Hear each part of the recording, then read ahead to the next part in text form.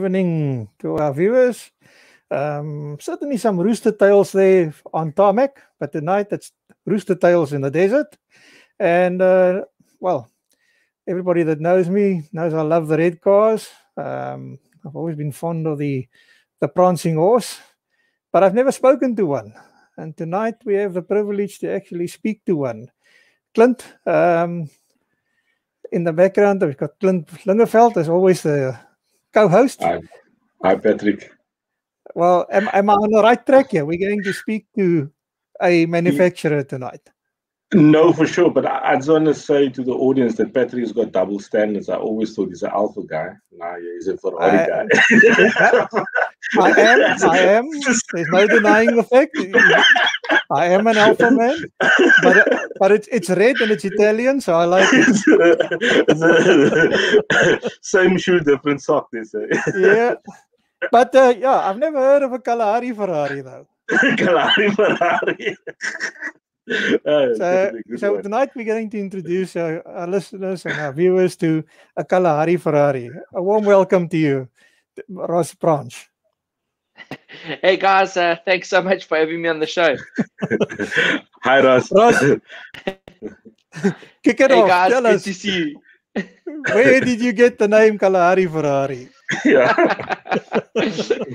Well, being from Botswana, our main form of transportation is a donkey cart. So, during my desert races, we had a lot of locals here seeing me racing through the desert, and they came up with the name that I'm a really fast donkey cart and a really aggressive donkey cart. So it came up as a Kalahari Ferrari. So a really cool nickname, and really proud and privileged to have a name like that. Yeah.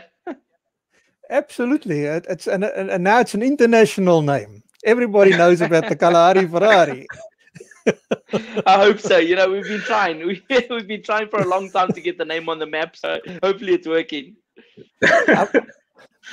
We were going to have to start at the beginning. Yeah. Yes. We want to introduce you from the word go. In other words, where does Ross Branch come from? How did you end up where you are? So we want to start at the very beginning. Take us to your very first introduction to any form of motorsport.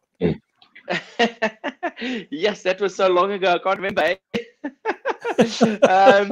No, I started racing motorbikes when I was 3 years old. We lived in a small town in Botswana called Jwaneng, and it was amazing. The best lifestyle I could ever ask for, and living in a small mining town, the only thing we had was basically some sports and racing motorbikes and stuff. And my dad was really into the racing of bikes, so he got me a bike, and it was a really awesome family adventure every day. We got to go to the track and work on everything, and that's how it started. And I loved it from the beginning.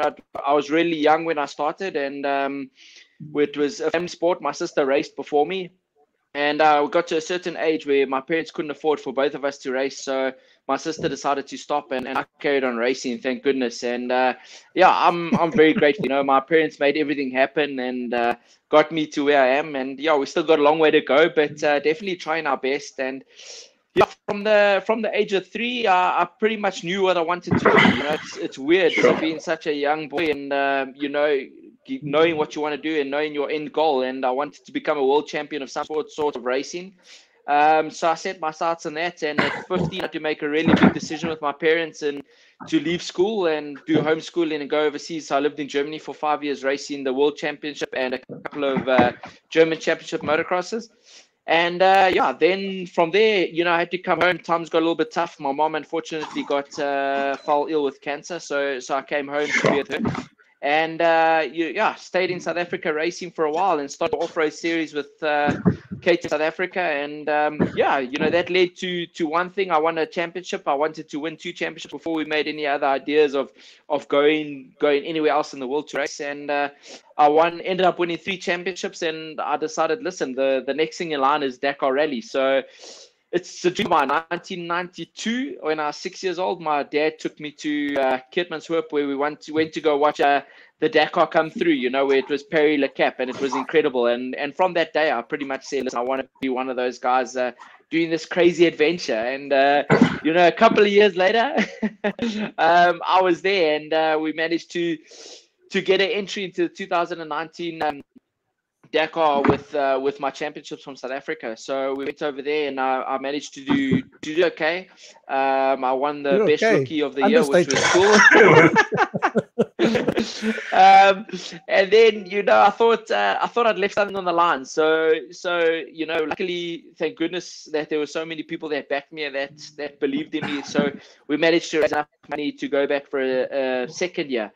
And that was incredible. I wanted to go and show everybody, show the world that I think that everybody from Southern Africa that races off-road racing has the speed to do well at Dakar. And we managed to win a stage in 2020, which was incredible. It was probably one of the best feelings in my life. A race that was just a dream has now become a reality, and even more so, winning a stage was incredible. And I think it made everyone realize that, okay, this guy, maybe it's just a lucky stage win, but we can go for it, and we think he got what it takes. So I raced 2020. I raced a couple of rounds of the World Championship rallies, and we did okay, top 10, which was the goal. And we had to make a really, really big decision in October in 2020 whether we're going to go to a factory team, and Yamaha came up with a really good offer, and it was a dream come true. I've always wanted to be on a factory team, and I've always looked up to teams like that, and to riders that are on factory teams, and how much effort we put in, and it was a dream come true. So we went over to Yamaha, and it was incredible. Unfortunately, with COVID, I couldn't go and do many of the races, but I trained really hard, and got ready for Dakar 2021. And we went over to Dakar, and I put a lot of pressure on myself. Everyone else was like, "Hey, just listen, just go and be yourself." But I put all the pressure on myself to go and do as well as I possibly could. And the first week was incredible. I think everybody that supports me and that knows what's going on knew exactly what's happening. So I was lying top 5, which is exactly where I wanted to be. And like I said, it was another dream come true. And unfortunately, second week caught us out a bit. But all in all, I'm so grateful to be where I am, and so grateful to have the people behind me that are behind me and that support me and that have never supported me through the good and the bad. It's really cool. And I'm so excited and so happy to be where I am at the moment. Absolutely. And I must admit, I don't like admitting this on air, but I even shed a tear on your behalf that day that you ended up tumbling down the order. So let's start there. Let's take it the other side of the coin now. That was possibly the lowest low of lows you've ever experienced. Yeah, it's just to set the record straight, I wasn't crying. I had sand in my eyes. I admit, I shed a tear. A lot of dust in the air in Southern Africa, apparently, at that time as well. No, it was. Hey man, we felt for you. We really felt for you. It was probably like one of the most emotional days I've ever had in my life. It was probably the only time in my life that I realized that I could actually, be a top competitor in Dakar and actually go for a win. That was the biggest thing. And we had spoken about it. Yamaha and myself had gone through all the do's and the don'ts and what we could do and what we could achieve and how we could get there and everything like that on the rest day, which was the day before I crashed.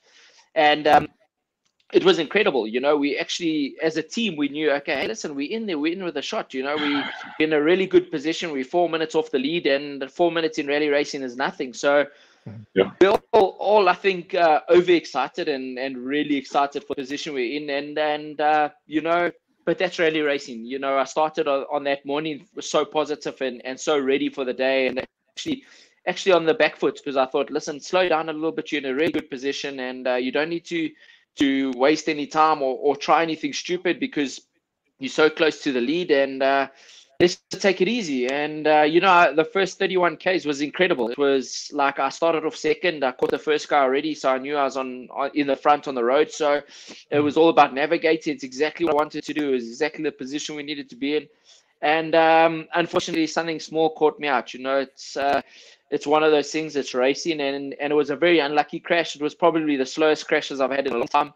I was only doing about 60 or 70 k's an hour when I went down, and nothing happened to me, to my body. I was really healthy, but the chain guard broke, which in turn pulled the chain off, which wrapped around the front sprocket, which is extremely difficult to get out, especially being by yourself and you have limited tools, obviously. So it took me a while to get it out. And I think that's a reason why I'm so emotional, is because I literally watched guys go past and I thought, this is it. I've thrown the win away. I've thrown the top 3 away. I knew that I could get on a podium, and unfortunately, yeah, that's how it is. And at that point I realized, but the main thing is I didn't want to give up. I've got the whole of Southern Africa and a lot of people around the world cheering for me and that were rooting for me. And like, I had so many messages and stuff the night before.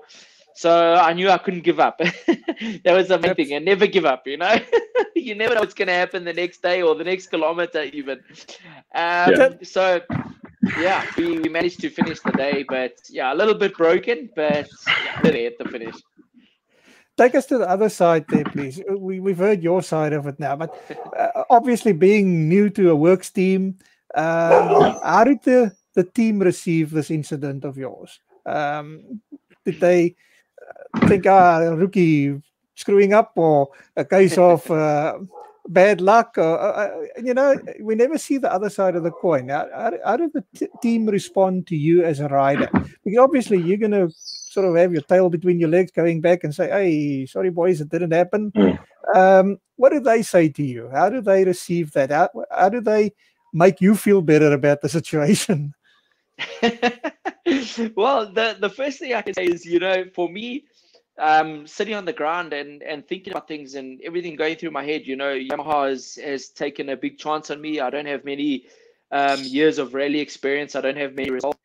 And they gave it their all for me. They put in a big investment into me. And so sitting on the ground, it wasn't only disappointing myself or my family or my sponsors, it was also disappointing the whole team, And, when you go to Dakar, there's 5 riders and there's 28 team members. So there's a lot of people looking after you, and there's a lot of people there just to help you out and to give you what you need, So obviously, that was part of the emotion where I'm sitting there thinking I've let everyone down. And clearly there was, there was a lot of dust. And even when I got home that night to the team, there was a lot of dust there because there was not a dry eye in the pits. So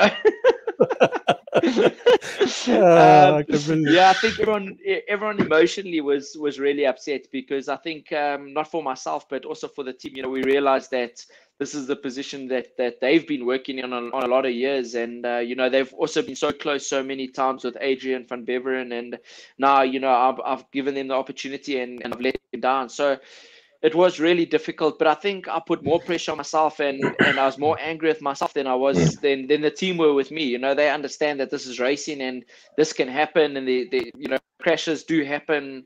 It's part of the sport. It's part of what we sign up for. But I think all in all, everyone was upset. The whole of Southern Africa was upset, and I think everyone back home wanted an African person on the podium. It's been a long time since Alfie's done that. So I think all in all, the emotion was high, So it wasn't bad for me, I wasn't in trouble, and I wasn't a threat to get out of the team because I made a little mistake. I was putting everything I had into it, and I think they realized that and they saw that, and the team was happy, and we just got to look forward. That does happen, and we just got to make sure that we get to the finish next year.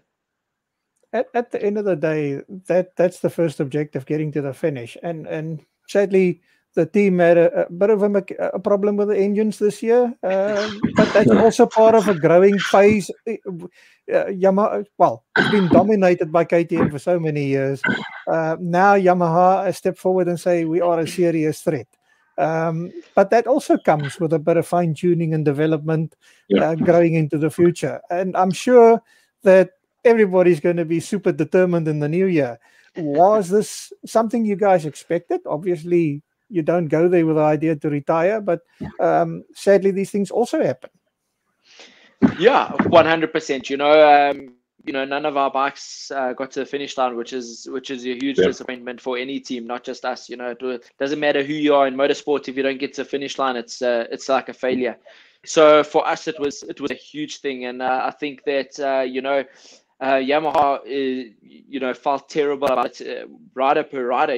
We're all in a good position and we're all doing what we needed to do. And it just one of those things. And there's a lot of people that have negative comments about Yamaha, but at the end of the day, they're a manufacturer that has put their life on the line to let us race and to give us these kind of opportunities. So they've done everything they can.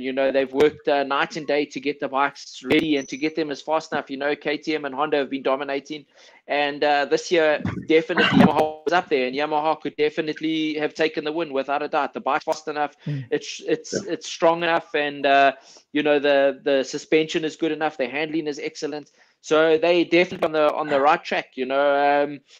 But unfortunately, we had a problem with the engine. I can tell you now that that each bike had a different malfunction, so it wasn't the same malfunction as everyone thought in the beginning. So you can't blame it anymore. It's not a blame game. The bikes are running at 110%. We do 160, 170 k's an hour for 6 hours straight on a day, and we're at kilometer 6,500 when my broke. So it's putting a bike through everything. I can't explain what those things go through. It's redlining most of the time throughout the race, and 6,500 k's. Any machine is bound to fail. So everyone forgets that Honda have had these problems, KTM have had these problems, and they've had years and years of experience and years of time to fix them. And the year before Ricky Brabeck won on a Honda, the bike broke down. So it's the same as us. We just got to go back to the drawing board. We just got to work on the reliability of the engine, and we just got to, do a little bit more testing. Unfortunately, I joined the team a little bit later than everyone else, so I didn't have much testing on the bike. I didn't have much durability testing and reliability testing on the engines. So we're not going to sit and say, oh yeah, it was the bike or it was the engine that gave us a problem. I'm so happy with the bike. I'm so happy with the engine. It's incredible, to last as long as it did, and we haven't done any work on it, and we haven't done any testing or testing with the reliability is incredible. And I give my hats off to the team. They did an incredible job, and we're definitely going to come back fighting next year. That's for sure.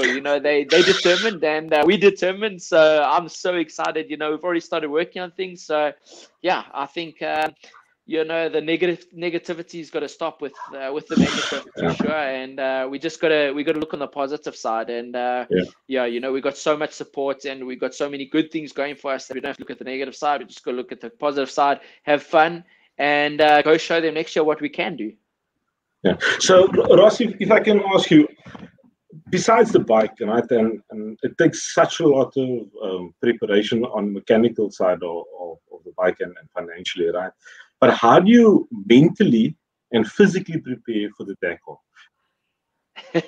Clint, that's such an awesome question, because a lot of people don't understand what we have to go through when we do the race. It's 8,500, 9,000 kilometers, and mentally is way more difficult than being physically strong, because you like awake most of the 14 days that you're racing. You don't get much sleep, and it's really hard to get in routine, and you have to actually be so mentally strong that you block everything out. You block the negativity out.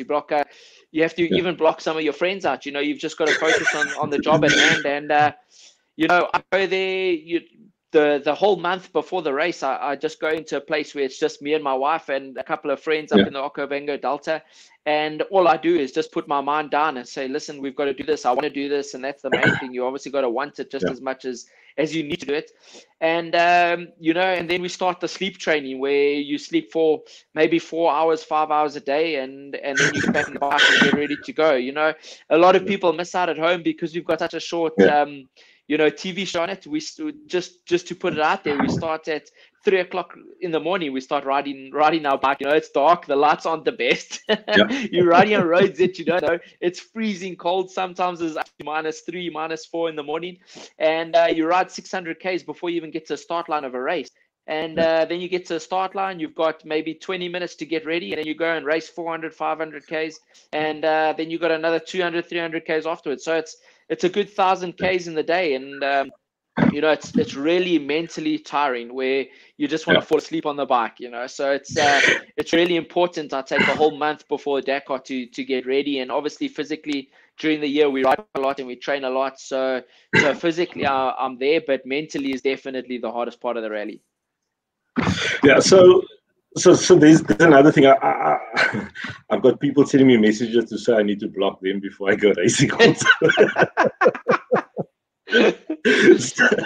So what I want to ask is, take us through the navigation of this year, because it was extremely interesting. Let me rather put it that way, because I followed the Dakar before it starts. I'm on some of the WhatsApp groups of the teams, and that, so I get some insight. And I know there was not negativity, but there was a lot of discussion about the bikes going first and the cars coming and getting lost at night. Just talk us through that, because I was so intrigued with it being on a bike and not even on a car. Yeah, it's crazy. You don't realize how hard the navigation is until you're actually doing it. And on a bike, you're obviously by yourself. You've got to ride at 160, 170 k's an hour if you want to be competitive. And then you've also got to try and read the road book. And not many people realize that you've actually got a little button by your thumb that you scroll the road book. So you get the road book 20 minutes before the start of each race.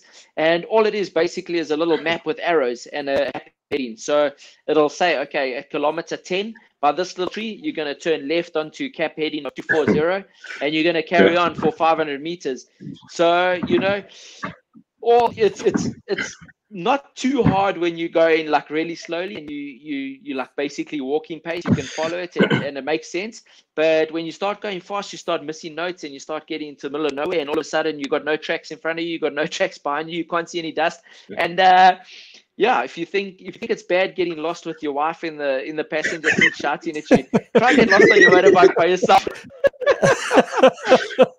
It's probably one of the scariest things I've ever had to do. I'm a pilot and I've been lost a couple of times in the air trying to find airfields and stuff, but getting lost on your bike in the middle of the desert that you don't know where you are, it's a completely different thing.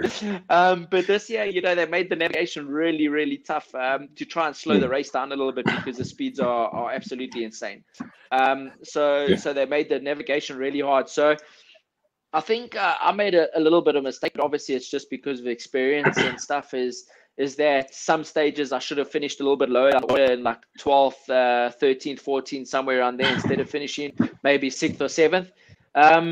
Because, when you finish 6th or 7th, the leaders also slow down a lot to open the road. They call it opening the road, when you've got no tracks in front of you and you've got to do all the navigation. And as soon as you catch up to the front bunch of people, it's really difficult to try and pass somebody and to try and open the road, because the speed that you're opening the road at and the speed that you're trying to read the road book, they don't coincide, So you've got to be really careful, and it's a real strategy game at the end of the day with the navigation. You've got to make sure that you're in the right position on each day. You don't want to be up in the front. And the funny enough, I went there thinking, shit, I want to win as many stages as I can, because that's the best. You always want to win as a competitor. You want to win. And Yamaha turned around and said, listen, you don't want to win one stage. We don't want you to win one stage. We want you to finish outside the top 5, and we're happy inside the top 10. You're good. But when you do 500 k's through the bush, it's not like you just got a cell phone to get a message to say, hey, listen, buddy, slow down a bit.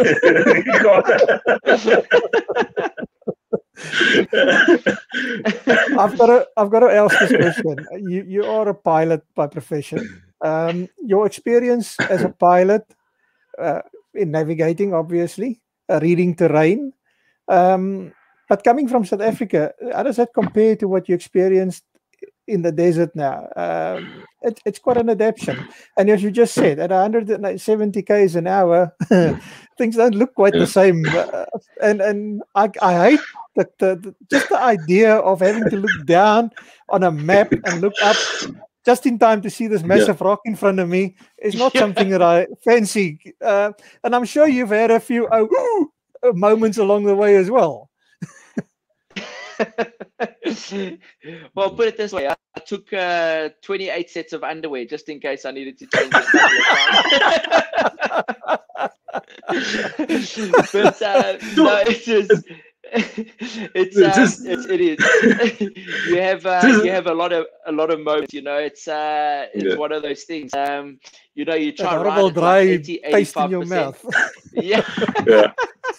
We try to ride at like 85%.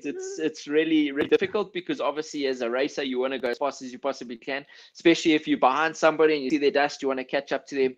But you do have so many moments, and a lot of luck. I'm a full believer in you make your own luck, but there is a lot of luck involved that you've got to plan and be strategic, and where you think it's safe enough to go fast, you got to go fast as you can, and where it's not safe, you got to slow down. And it's a very fine line. That's why you have the crashes and you have the mistakes from everybody. The top riders this year in the second week, the top 5 guys crashed out, and it just shows that it doesn't matter how good you are or how fast you are, you got to watch out for those kind of things. So yeah, we had a lot of moments, definitely this year, the first week, because everybody was pushing so fast. I wanted to be in the top, and I needed to be in the top, and I pretty much knew that my ride counted on it, because my contract ended on the 31st of January this year after Dakar. So I knew I needed to do something, and I knew I needed to be there, and not just because I wanted to carry on and get another ride for next year, but just because I wanted to, and I fully think that I needed to be there and I could be there. So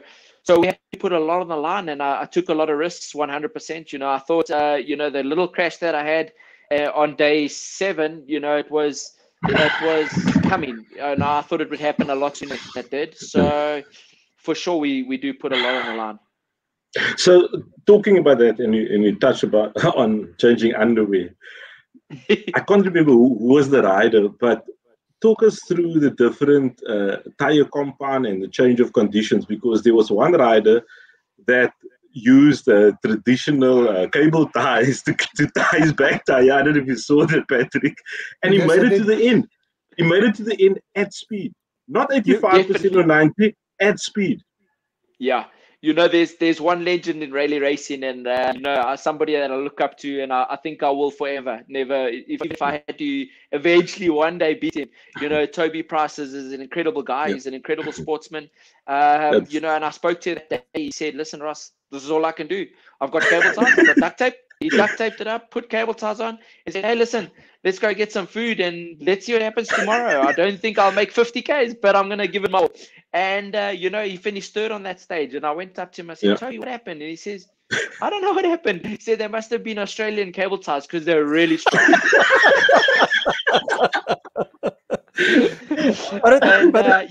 It was so cool to see, and it's really good, and I love the guy. He's an amazing athlete, and he's a really good friend, and just to see that, it just shows that anything's possible. He went in there thinking, okay, I've got 50 Ks, but meanwhile he comes out 3rd in the stage in a Dakar rally, which is incredible. It's some people's dream. It's my dream, to finish 3rd on a stage, and all of a sudden he's doing it with 16 cable ties and a roll of duct tape holding his tire together.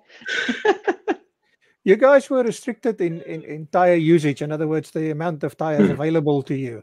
Did you find that a real problem? Obviously, well, Toby Price was a case in point there to a degree, but isn't it a little bit on the risky side to limit you guys on tires? I would say yes, I could apply to the cars, but on the bikes, if you're running out of tire, I think the safer option would be to just give you another tire. Yeah. It's a bit of a sore point. I definitely do not agree with the rule. I don't think it helps in any way to slow it down. The organization's idea was if we had limited tires, we'd start conserving them and slow down a little bit. And this year, the first 6 days. The first 6 days, the fastest I've ever been on a motorbike in my life. And that was definitely not conserving tires. That light goes green, the horns come out, and it's that's it. I've always been taught looking in front of you, so always I'm looking at the back tire. Did you personally have problems with tires on this event?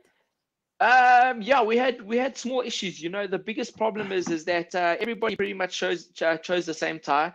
It wasn't only a tire rule where you allowed 6 tires throughout the race. It was also the compound and the design of the tire. You only allowed 1 choice out of 3 choices. You're only allowed to take that one, and whatever you choose on day 1, you have to stick with through the whole rally. The profile of the tire was a little bit thinner than the rest, but it was definitely the one that lasted longest. So we went with that tire, and it gets slippery. Going over dunes when you're going the speeds that the top guys are going, and all of a sudden you've got no traction left on the back tire. You don't slow down as quick as you need to, and that was a little bit dangerous. I wasn't too comfortable with that because you end up jumping off 3-story, 4-story high dunes and onto the flat. So I personally think a lot of other riders I think will stand up for it. Is that it was more dangerous, just because we're gonna go for it. You're not gonna slow anyone down, because if you slow down, the guy behind you is not gonna slow down. So there's no choice, You're not going for a gap in this case, but there's a nice open road ahead of you. You're going for it, and no racing driver will ever hold back. It's yeah, 100%. It depends, and this is actually a point I want to ask you. So the first time when you did Dakar, did you do it as a privateer, personally financed? Because now obviously you're in the Yamaha team. How different is it? Because exactly to the point that Patrick just mentioned, I think when you're a privateer, you tend to slow down. You tend to think about tomorrow. You tend to think about the checkbook. So how different is racing with a factory team versus being a privateer? Yeah, there's so many differences. I was extremely fortunate. KTM South Africa helped me a lot to get to the first 2 Dakars, without a doubt. They supported me in a big way, but we still went as a privateer. We still had to raise over 1.3, 1.4 million rand per year. So it was really difficult. I was having sleepless nights leading up to the Dakar to think, okay, have we paid this? Have we paid that? And, even when you're at the Dakar, you still get charged for the spare that you use. So you do want to slow down a bit in case you crash. And, just the tower, the roadbook tower is 100,000 rand. So you don't want to crash and break that off, because I was extremely lucky, and I had so much support from back home, and Southern Africa helped me out so much get to Dakar. We did fundraisers every weekend, and everybody chipped in, and there's so many people to thank for that. That made it possible for me to go over. But it was extremely difficult and stressful, not only for me, but for my wife as well. We both had to, give up everything that we've got, sell everything that we have, and dig into our savings to try and get there. So it was incredible, but it still shows the support structure that we have in South Africa to get athletes and to get motorsport athletes over to these big races. And it's incredible to see the support we do have. It's so good to see that people still believe in us as racers, and that we can go and make something out of it. And then changing over to a factory was, first of all, a dream come true for me, because I've never seen so many spare parts and things available to me in my life. But and there's no things. You don't have to think about it. You can just ask. Yeah, that's it. You just say, hey, listen, I want to try this, and it's on the bike. As a blink of an eye. So it was incredible, and it's the first time I've ever slept on the flight over to Dakar, because I didn't have to worry about, listen, we've got to try and plan not to crash, and we've got to do this, because I knew that I wanted to go over and give my best results, and I could fully commit on the start line to go as fast as I possibly could. And, whether the outcome is a crash or whether the outcome is winning the stage, I think that was the biggest thing for me mentally wise. As you said in the beginning of the show, is such a mental game, that I could literally go out there and just give it everything I've had. As the Yamaha team said to me when I first arrived there, I was really scared to ask for things. I was really scared to test things, and I just wanted a bike to ride. That was all. I just wanted to get on and go and have fun. And they said to me, listen, Ross, we're in a toolbox, and whatever tool you need in the toolbox, you open the drawer and you take the tool out, whether it's with the team manager, the team assistant, the mechanics, anybody. You just use and abuse us as much as you want. Whatever you need from us, we're going to give you. So it was a completely different style of racing for me, and it took a long time. Luckily enough, I was able to race in Spain to get used to it, because it's a different world, and it's I say, it's a lot of pressure, but really good pressure, and it's a pressure that I think I need to do well, because they want to win just as badly as I do. And for me, that was the main thing. We both had the same goal. We didn't have to worry about the checkbook if we crashed and stuff like this. So So for me, I could push as hard as I could. So I think that's why I made such a big step. Everyone was asking, like, but listen, you haven't changed much in speed over the last year. So how do you go from finishing 10th to 15th to, you know, finishing seconds and thirds on the stage? Exactly. And I was just like, well, I don't have to close my eyes and hope for the best anymore. Yeah. That makes a big difference. I must say, I truly admire them, what they call the Malamoto, or what's the Moto Originals now.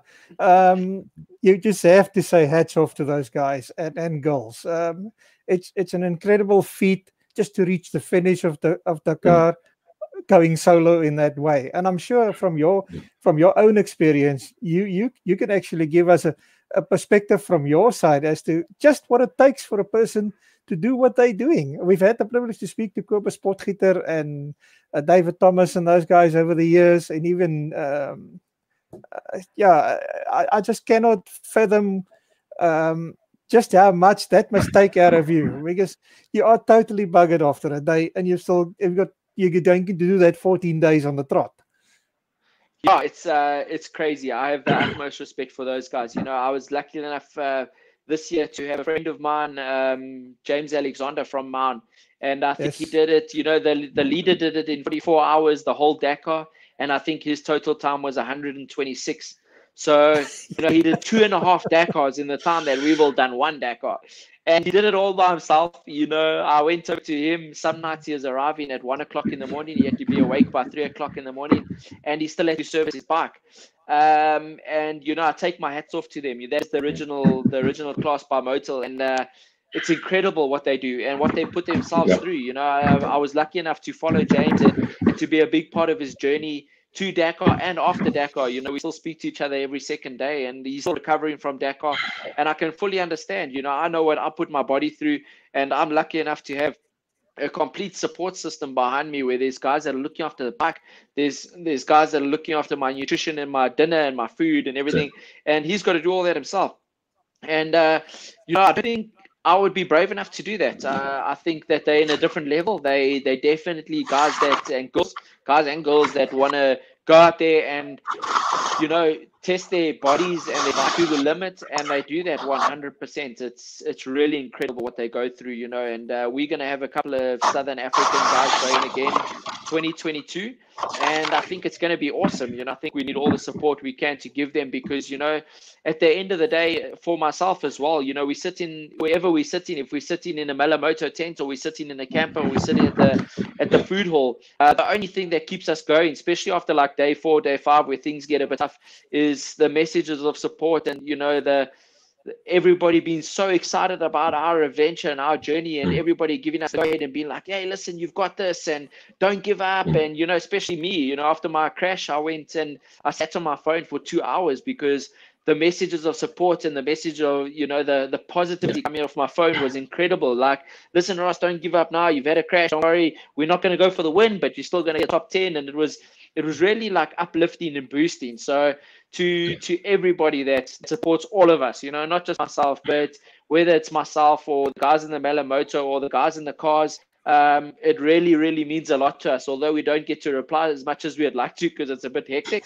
But yeah, the support to us keeps us going, to tell you the truth. And especially when you're in Saudi Arabia, it's a foreign country, and it's really difficult and different to what we used to. And you get, you know, some of the homeboys saying, hey, listen, guys, you got this. You're going to be home in 2 weeks' time. You're going to come back to, you know, to a lot of people sitting at the airport welcoming you home. And, you know, you can tell your story 1,000,000 times over. And it's incredible. It's probably one of the best feelings about Dakar, is the support that we get from us at home. Yeah.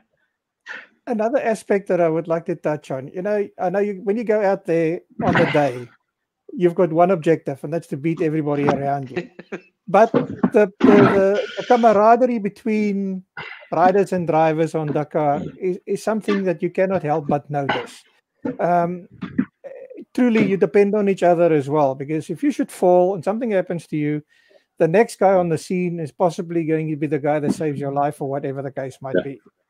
Yet, when the two of you are going shoulder to shoulder, you're quite happy to put him in the bush to try and beat him. So it's quite an interesting concept, because on the one side, you're willing to ride over him to beat him. but you're also the guy who's going to depend on when something goes wrong. And that is actually a beautiful aspect of this event. I think that's the best aspect of this event. You get there to Sweeteneering and everybody's friendly and everybody's asking questions about where you're from. It doesn't matter who you are. If you're the winner, if you last place, everybody gets on and everybody has a good chat to each other. And you're 100% correct. You start off the start line and you'll look at each other saying, I'm going to beat you today. But you'll race each other as hard as you can. But you can definitely know that when you get to that finish line, that whoever you beat or whoever beat you, there's going to be a handshake to say, well done, and a fist pump and say, this is it, this is really good. Because you do know that if you have a big crash, is that your biggest competitor and the guy that you want to beat the most, he could be the guy picking you up and saving your life. You are 100% correct. It's a huge thing for us. And when you look at each other on the start line, you think, yes, like, okay, cool, I want to beat this guy, I want to beat that guy, and this and that. But you also know, okay, listen, if I have a big crash, I want that guy to pick me up. I don't want him to just ride past me and just leave me in the bush. It's 400 Ks of absolutely nothing.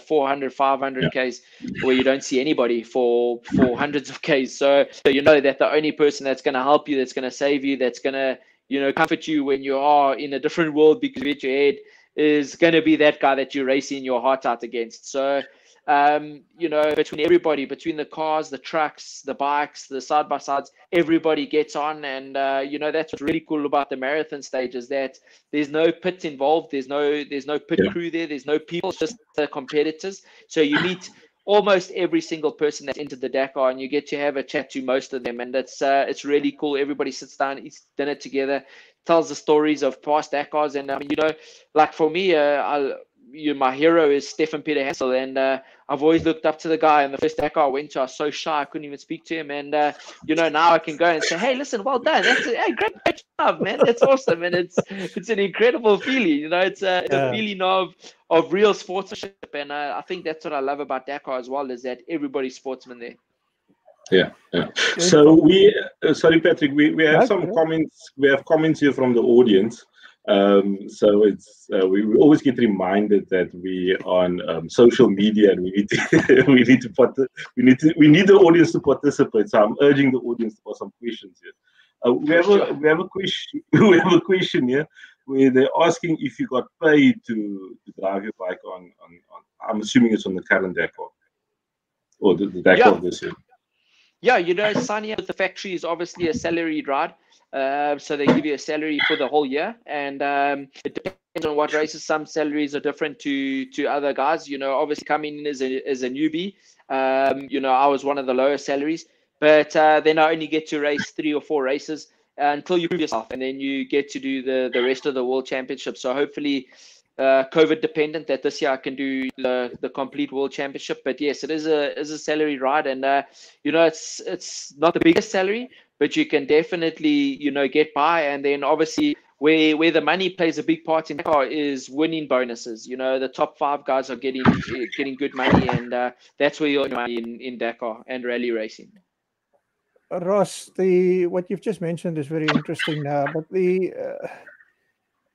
you just mentioned that you could be doing the World Championship. So basically, if COVID didn't play a role, you would have done the World Championship in 2020.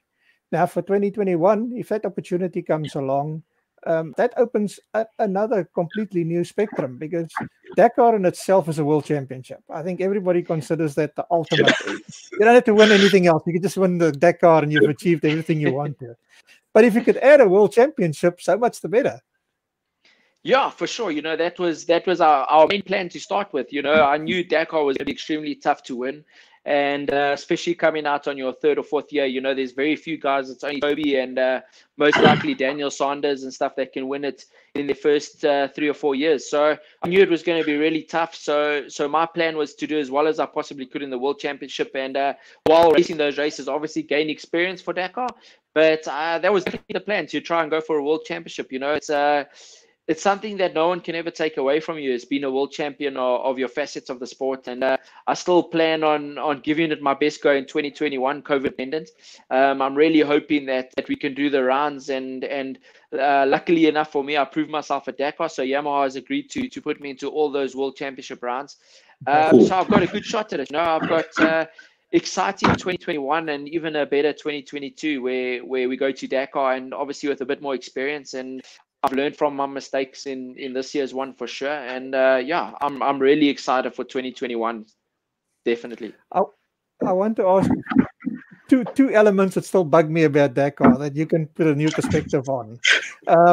I've got a little bit of rallying experience, but the bottom line is those enormous dunes, the blind side of the dune. You guys on the bikes go over that, take a tumble, and the next moment, one of these massive fire trucks come over the top. I cannot imagine a scarier sight than that as a biker. And it happens on Dakar. It's a reality. Yeah. Without a doubt, I think that's my biggest fear. I'm not scared of crashing at 160 k's an hour, but I'm scared of crashing at 2 k's an hour and 160 behind me.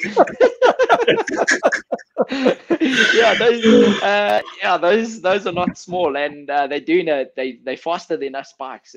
Even the cars, the cars are really quick, and they also in their own race, so they don't care if we line on the other side of the dune. They go as fast as they possibly can. So the ideal situation, don't crash on the other side of a dune. And the next best idea is, if you do crash, run away. Don't worry about it. You do have these sirens warn you. The cars warn you when they approach you from behind. But it must be an intimidating feeling sitting on a bike, going as quickly as you possibly can, and you've got this hooligan coming past you on the left-hand side and an even bigger truck on the right-hand side. How often do you find yourself in those situations on an event like this? Yeah, it's incredible. It's happened to me twice in the 3 years that I've done it. Luckily, only twice. But you do, if you have a bad stage. NASA Alatia was only 20 minutes off the last. This Dakar was only 20 minutes off the bike, so they're going extremely quick as well. So you have one small little problem, you're definitely going to get caught by them. And when they do catch you, it's not so much the car drivers are really good. They try and give you enough space, but when they go past you, it makes a dust cloud where you can't see your hand in front of your face. So you got to slow down, and as soon as you slow down, the next car's catching you. So once you get caught by one car, one truck, that's it for the rest of the night, or the day. You're in the dust. You're going to be in the dust, getting caught one by the cars, and it's really difficult and really dangerous to ride in that kind of stuff. So ideally the top 20 bikes, I don't think get caught by anybody on a normal day, and I try and keep myself that way, so, mainly because I'm scared of the cars and the trucks. It's great motivation to win the event, rather. Yeah, it's exactly that. Especially with NASA being so fast in the cars, it catches you quite quick. So yeah, it's a good way to go to the front and stay up front. You're going international, but from a South African perspective, will the South Africans and the Botswana guys, will they be able to see you in action somewhere this year, or will you be at least showing a face somewhere? Unfortunately, being international, I suppose social media has made a big difference. It's brought the world closer to us. In the past, you would have a difficult time getting information if you guys overseas doing well. Even if you do well, we hardly hear about it in South Africa. And now the whole world's changed, but there's nothing like that personal contact, seeing you in action. So would there be an opportunity for South Africans to see you somewhere in action this year? Yeah, definitely. I think I'm all about that. Is I fully believe that I owe to motorsport what it's given me. If it wasn't for racing in South Africa, Botswana, Zambia, Zimbabwe, all over the place, Namibia. If it wasn't for that, I would never have been able to go to Dakar. So I would love to give back as much as I possibly could, and I'd love to just go to a race and just participate and just be a number, because I feel that that motorsport has done that for me, and motorsport has given me this opportunity and this dream that I've lived.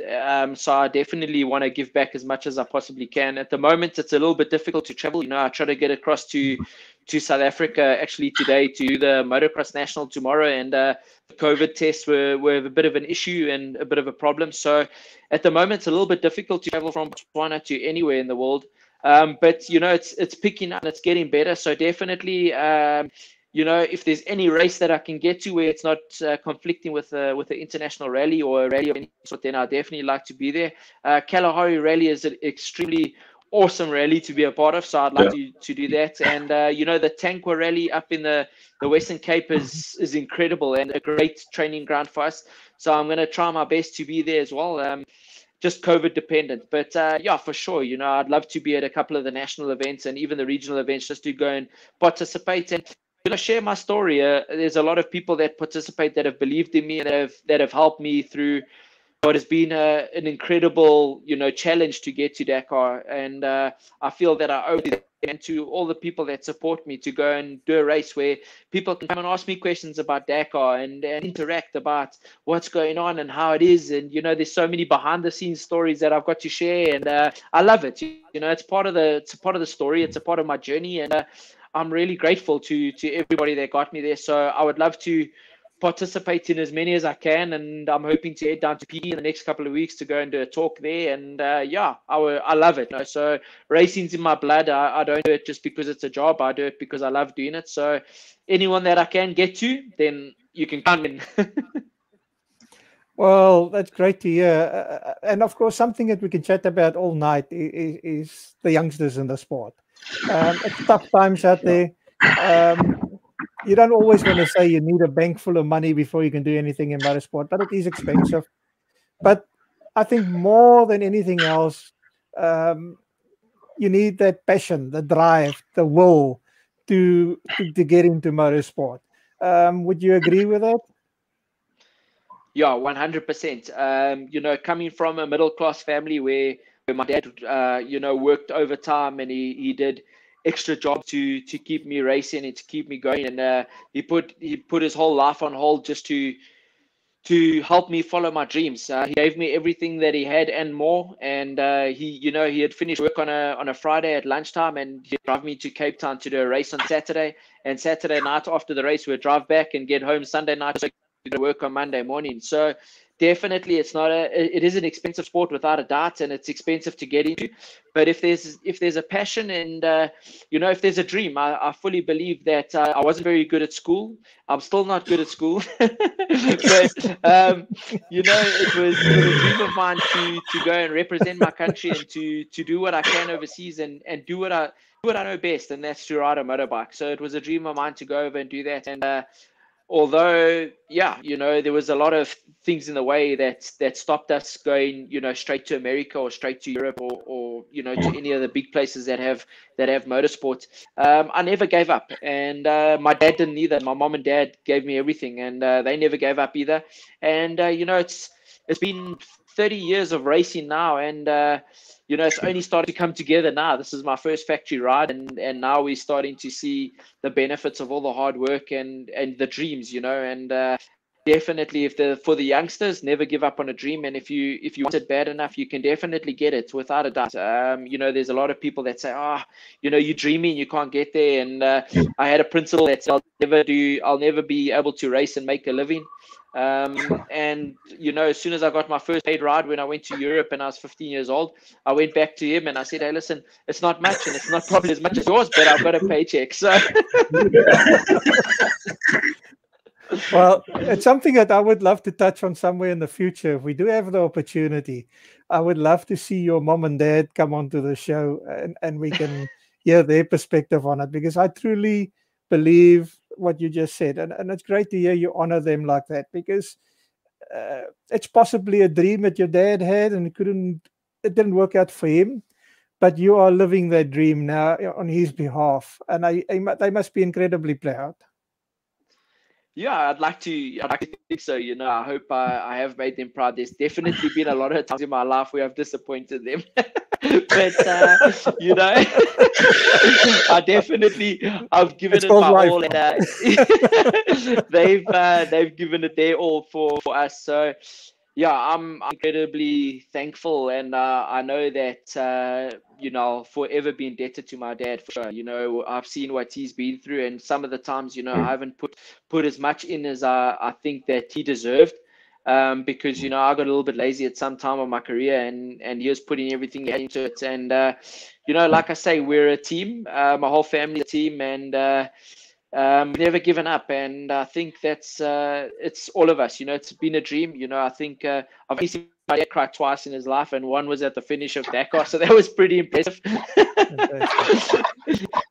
But yeah, you know, I am incredibly thankful, and I'll never forget. That's one thing. So no matter what happens in my racing career, I know I owe it to my family and to the people that have believed in me. There's so many people that believed in me when I was a youngster, and you know, we went through some bad times, some bad years. I wasn't getting any results. I was crashing. I was injured, and they never gave up. They believed in me 100%, and still to this day, they still supporting me, still helping me, and that's incredible about motorsports. I think it brings a lot of people together, and a lot of people say that it's an individual sport, but there's no ways I can say that motorsports individual, because there's a team. First of all, your close team, which is maybe 20 or 30 people that have supported you throughout the journey, and then you get your big team where there's countries and countries of people that have supported you and that believe in you, and you know, it doesn't always have to be monetary value, but they just the words of wisdom and the words of support mean more than anything. So yeah, there's a really big team behind me at the moment, and I'm truly grateful and thankful. There's no I in team. But take us to an international country where the Kalahari Ferrari is a total unknown, like it was now. Did you quickly build up some local support? How do they communicate with you? It's a different language, it's a different culture, it's a different world. Yet somehow, I'm sure people picked up who the Kalahari Ferrari was, and I'm sure they gave you a lot of support on the way as well. Yeah, it's a really good question, and I've got some really incredible stories. You know, going over to Saudi Arabia for the first time, obviously nobody knew of who the Kalahari Ferrari was, including myself. You know, I didn't really know who I was, but you know, it was incredible to see after the first year and the rookie category that people started recognizing. You know, and then the second year I went back, and it was the funniest thing. You know, some guy that couldn't speak English went onto Google and he found a video of a Kalahari Ferrari. And if you go onto Google now, it's quite popular. And it had us in hysterics. We had a laugh for half an hour, but we couldn't even communicate to each other. You know, this guy was showing me this video. I was laughing and crying. He was laughing and crying. And we had this full-on conversation where none of us understood each other at all, but we understood the whole video. So it was incredible, you know. And now I've got people there that come up and call me Kalahari Ferrari. They probably don't even know my real name, but they call me Kalahari Ferrari, which is it's a dream come true. You know, it's what I've aimed for, what I've worked for, and we got some really cool stickers coming out soon, so we can definitely post those everywhere. That's going to be my next question. There's youngsters out there who would love to associate themselves with the Kalahari Ferrari. Social media, how do they follow you? How do they make contact with you? Have you got a fan club as such? Have you got can they get access to t-shirts or something?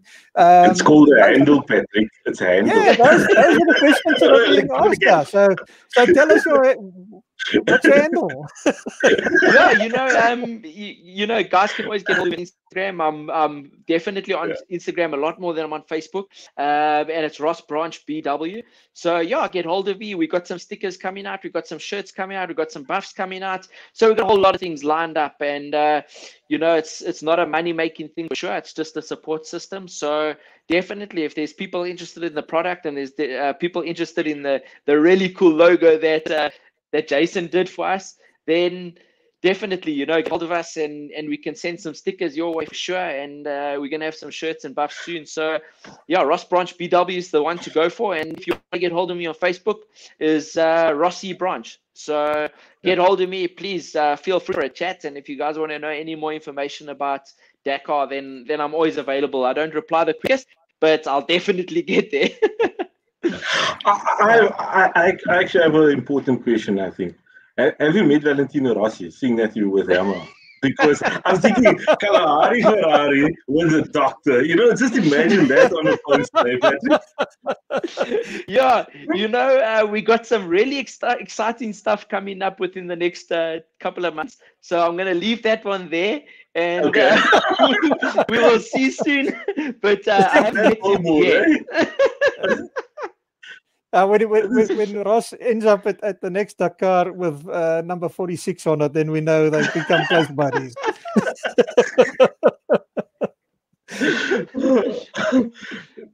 Ross, obviously you're gonna be doing some funny things now. Being a works driver, they're going to get you involved with all kinds of PR and that type of thing. Does that take up a lot of your time? Well, I say that with all respect. You're relatively new to this aspect now, but I'm sure that's also a very important part. You just mentioned you yourself enjoy communicating with the supporters. It's incredibly important to keep the people motivated. And obviously you represent Yamaha, you represent a manufacturer, and it just has to be like that. If you're a Rossi supporter, you will ride the bike he rides. If you're a Ross supporter, you're going to ride what Ross rides. But to me, that's something that's gone wrong in motorsport local, especially in South Africa. We used to have those heroes, and it went cold. It became a corporate world. It became more, the machine became more important than the person on it or in it.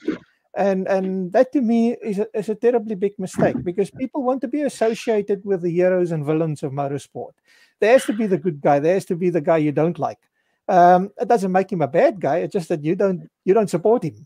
But it's a very important element as far as I'm concerned. You have to have the heroes and the villains. So who do you see as the current heroes and villains in the sport?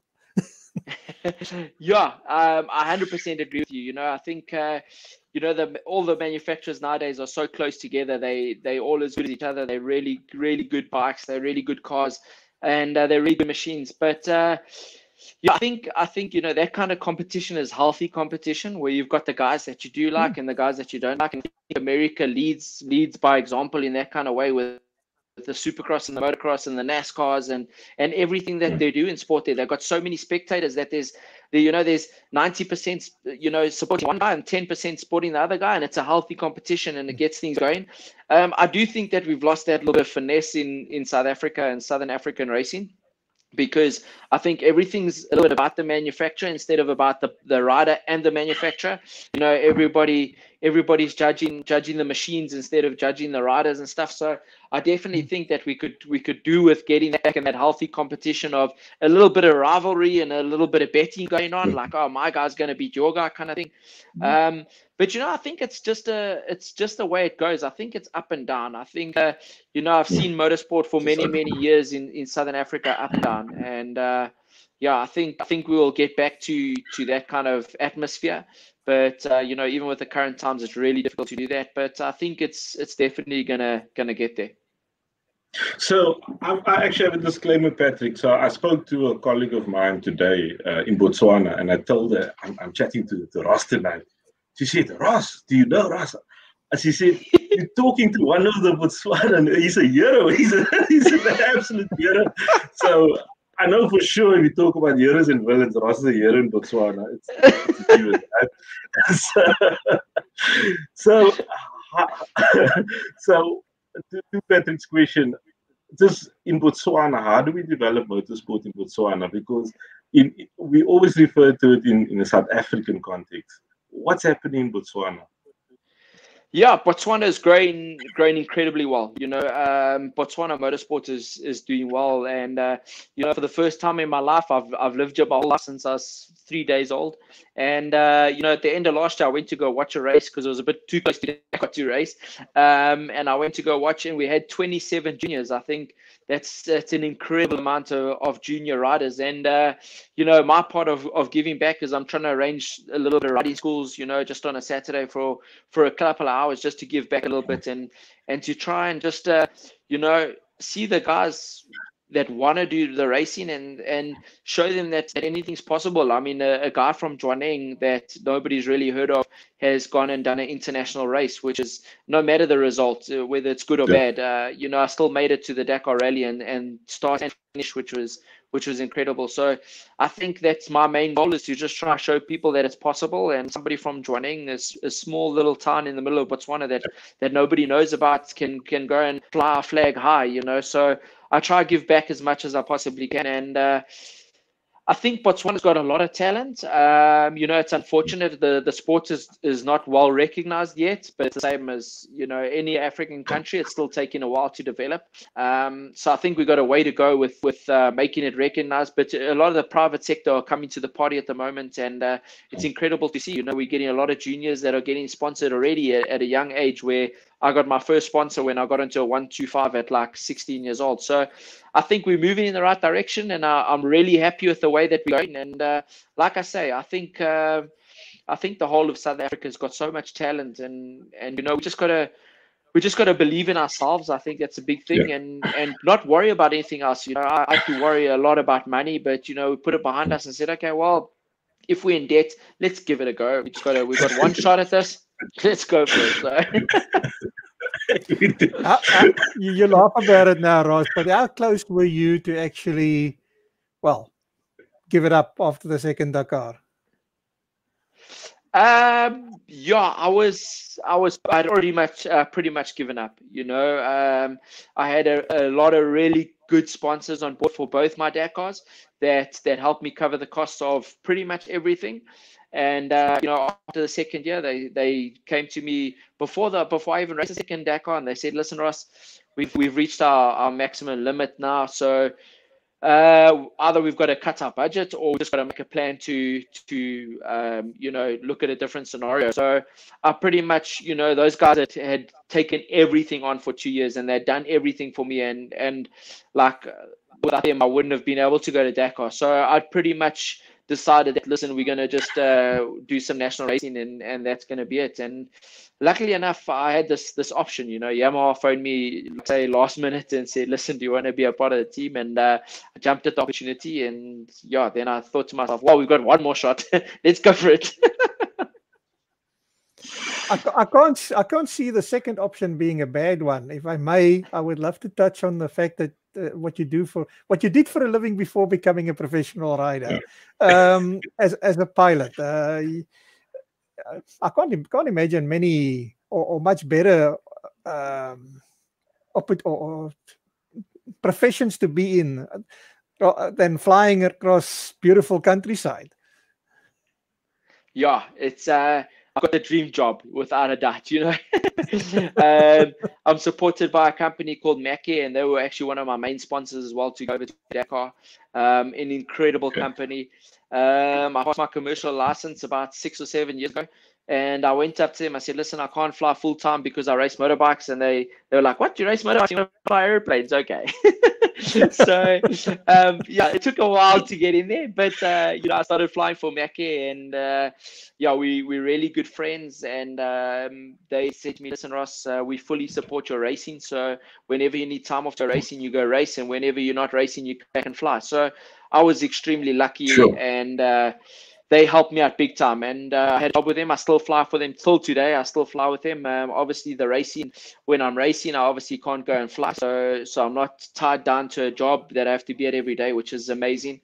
And I still fly a lot of tourists around, and yeah, it's great fun, and I love flying. You know, it's an incredible feeling being up in the air, especially over the Okavango Delta, which is probably one of the most beautiful places in the world.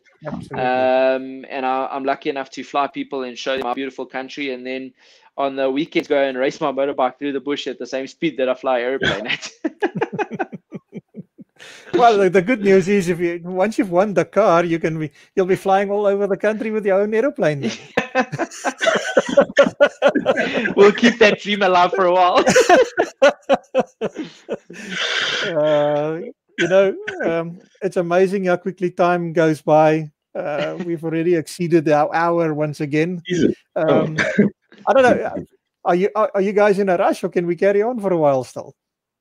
Yeah, I've got a couple of minutes. There's no problem. Yeah. Because this is actually becoming quite an enjoyable evening now. And thanks for your time, Ross. We really appreciate it. It's amazing what social media does. It makes the world so much smaller. This wouldn't have been possible a few years ago. And we have to thank our behind the scenes guy, Yes. is a Kyle Busch, and he's not from NASCAR. But he's got a lot of computer knowledge, and he's put the system together. And yeah, I think the result is there for everyone to see. And it's absolute privilege to have somebody like you take the time to chat to us. And hopefully we are reaching a lot of future Ross Branch fans as well. Yeah, definitely. That's the main goal is unfortunately with sports and any athletes, it doesn't matter what sport you're involved in, that your career is very limited. So definitely I'd like to pass it down to kids and to guys that want to, take the opportunity and go for it. So yeah, to all the kids and to everybody watching, please just feel free to message me if you have any information. If you want to get going to Dakar, if it's one of your dreams to do it, then please feel free to message me, and I can just tell you how I did it. I'm not an expert at it yet, but I'm there to give that kind of information, and I love to see people succeed. And hopefully one day we can be at the top of the podium on Dakar, and show everyone that it is possible. And that's definitely the end goal. But like I say, just to everybody watching, to thank you so much for all the support, and to you guys, it's been incredible, and I loved being on the show. On another side of the coin, we all from a rallying background, and tomorrow the guy that actually created this whole system, Abdul Saeed, is presenting a car gymkhana at the Kalahari International Raceway. Now, that's basically an auto test or a car park special stage. The concept is to try and get driver and navigator to communicate. Much like you trying to read a screen at high speed, these two have to actually chat to each other and find the route, whilst at the same time trying to do that against the stopwatch. But it's attracting 40 entries tomorrow, so it's quite healthy down here, and it's picking up quite nicely again. We've been fortunate in having a very successful series with it. Unfortunately, COVID and a lot of rigmarole put paid to many events, but it's nice to see grassroots motorsport growing again. And I think, once again, that's the important element, is we need new blood in the sport. We need the future Ross Branches must start today. And it's great to see somebody like you take the time out to encourage people to come and start off at those levels and build their own reputation going forward. Yeah, it's so great to see, and especially local motorsports, it's so good to see it growing and the numbers growing. And like I said, the last race last year in Botswana was incredible to see the numbers growing. So I think all in all, although that we're going through such tough times with COVID, the pandemic and everything like that, I think it's still, there's still so many people that love motorsports. So I think it's really cool and really important for everyone that can to stay safe, but also get out there and support our local events. I think it's extremely important. Everybody's always going on about road safety. I also believe that motorsport has a purpose in that respect, in the sense, keep the youngsters off the road, get them involved in the grassroots level of motorsport, get them not only just to compete and try and get a result, but being there and actually competing gives them an opportunity to learn something about himself as a person or herself as a person, as well as getting to know their car and their abilities behind the wheel. It's not always just winning and losing. Well, I certainly believe that if you participate in any of these events, you are winning already. You don't have to go home with a trophy to feel satisfied at the end of the day that you've given it your best shot and you've learned something from it. Even at your level, I'm sure every time you come back from an event, you've learned something new. Yeah, without a doubt. I think motorsport especially, it's never ending. I think you learn something new. And like I say, with rally racing, I'm still a real beginner, and I've still got a lot to learn. So it's going to be a long couple of years. But I definitely think that when you do whatever you're going to do, whether it's in a car, on a bike, on a quad, whatever it is is take as much as you can from that event, especially if you're not winning. If you're not winning, then is learn as much as you possibly can, because that's the only way you're going to get better and go to the front a lot quicker. So for sure, it's really important to start at grassroots level as well.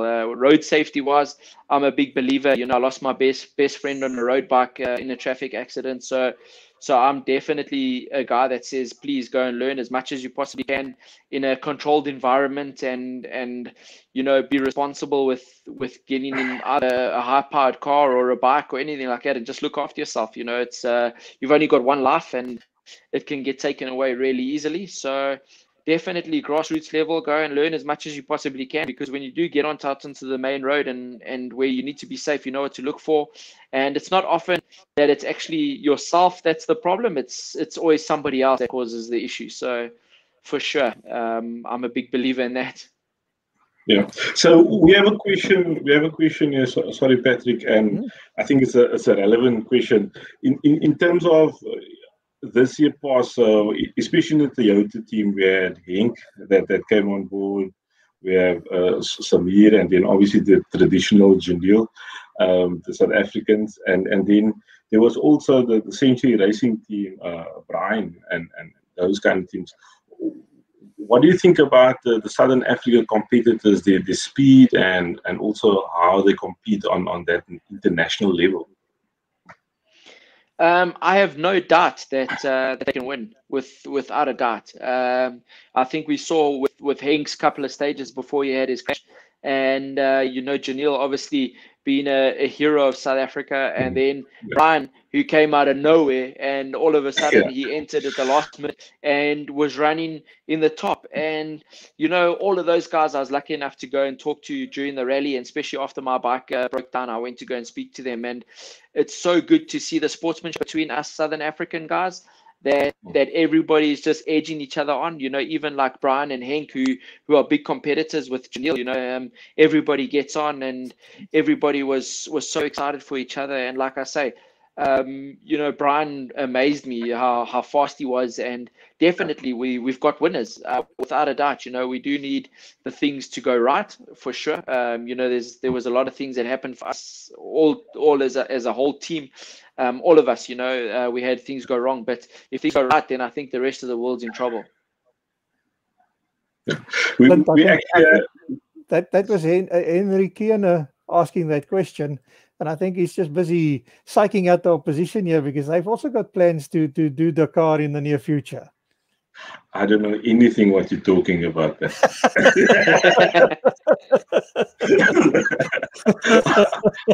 I'll put a disclaimer on that. So maybe for the purpose of the audience, we have Brian and Ty next week on the show also. And then we'll talk about the Dakar in the car, and especially from Ty's perspective, where she transitioned from a motorbike into a car. In actual fact, earlier tonight, before the show, Patrick and I, we were chatting, and I said to him, Ross is doing so well, but is the natural transition going to be going into a car? What's next, and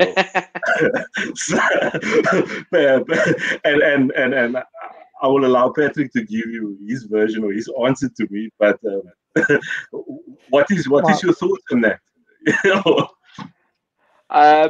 Yeah, that would be a dream come true. Definitely, it's in the pipeline. It's really difficult to get into a car, especially with the cost of going to do these rallies.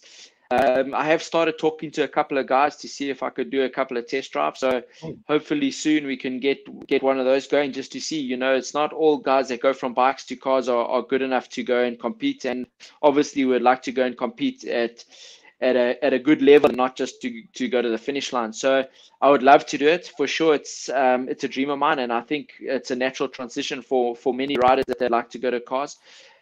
So yeah, hopefully this year we can get a test drive in one or two of them and just see where we're at and see if it's possible, because then we've got a good couple of years while I'm still racing bikes to do one or two races in a car and see how we can move forward and get into car racing. But yeah, it's definitely the plan. I think Brian's a great example coming from a quad, and like I say, his first Dakar in a car did an amazing job, a really incredible job. And I think I know what it was like because I was there for the last couple of days just watching, and I saw how fast he was going, and I was just like, oh, that's crazy. So I understand what he had to put himself through to get those kind of results, and I think it was incredible. But like I say, even Henk, they're incredible athletes, and I definitely think Southern Africa has a winner in the car category soon again.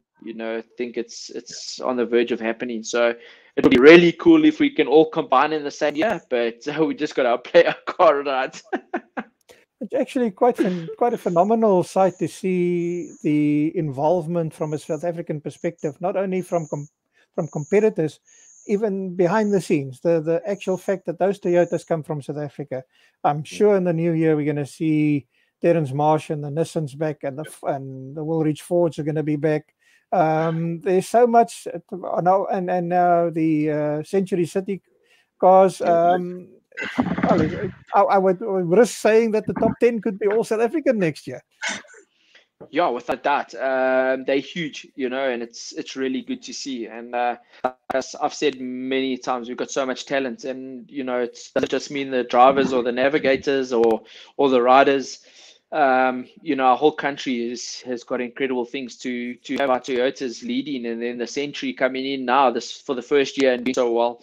And Redline, I was also there when they were there, and it's incredible to see how much scope we have throughout the whole field. So yeah, I wouldn't be surprised in the next couple of years, if not next year, that we have a top 10 for sure. Like everybody's just a South African manufacturer for sure. But yeah, it's gonna be good to see, and I think 2022 is gonna be an interesting Dakar.